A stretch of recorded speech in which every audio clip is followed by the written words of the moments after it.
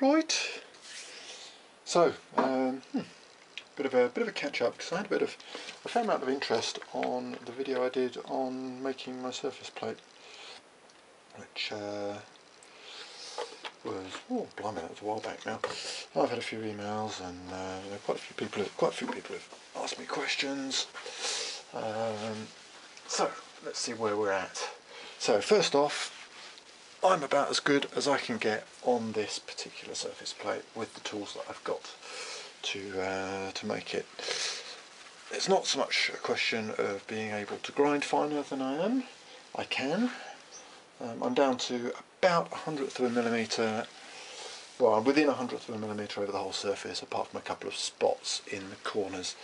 There's a slight low spot here. Don't know whether you can see that. Yes, you can. There's a soft spot in the granite here. That's low by about 5 microns. There's a big low spot in one corner, but that's way outside the usable part. So I'm within 1/100 of a millimetre.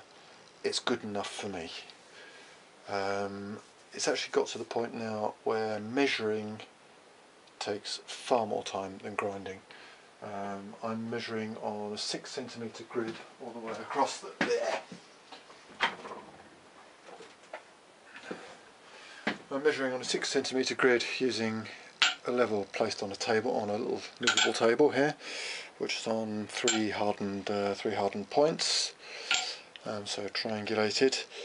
That 6 centimetre grid means that every set of measurements takes about an hour.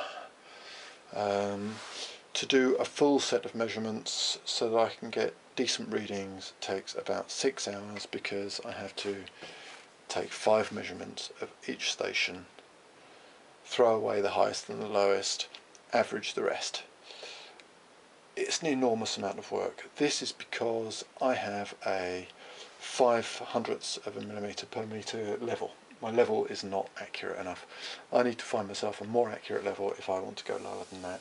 I'm within the margins of error, basically, which is why the measuring is taking so much time.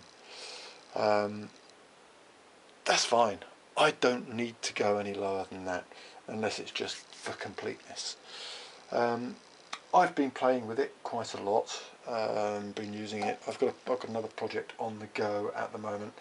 I've been playing with what's known as the Russian rectifier, which is an angle grinder with a sanding disc.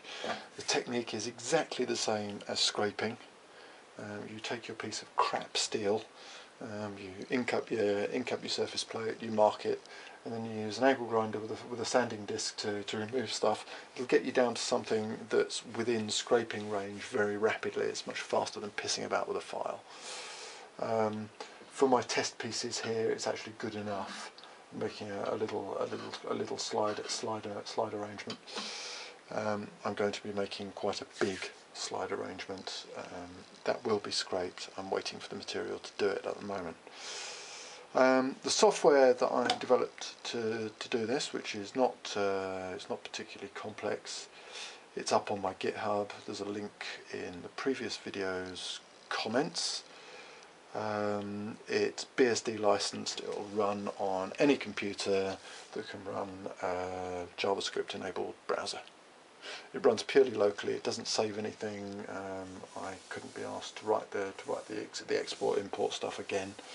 I threw away the stuff that does or was starting to do the Moody measurement. Moody measurement works on diagonals. Diagonals and 1, 2, 3, 1, 2, 3, and then 2 diagonals. Not because it's not valid. It's still perfectly valid. It's as valid as it was when Moody invented it in the 1950s. But in the 1950s, computers were not as powerful as they are now. You can actually get a far better resolution, a better idea of what's going on your plate, measuring with a grid. The maths is basically exactly the same. It's just a question of how many measurements you take. Moody's thing is basically it's designed to work with an autocollimator as well, which is something that most people don't have lying around, unless you're Tom from Ox Tools, I guess. So yeah, there you go. Surface plate. It's bloody handy. It was quite a lot of work, but for the money, you can't do better, I don't think. I probably should have gone for black granite if I could find some, because this stuff does stain. I'm using Prussian blue to mark, and you'll notice that it is quite blue. That's what it is. It's no big deal. Doesn't bother me at all. So there you go. Catch you later, guys. Bye.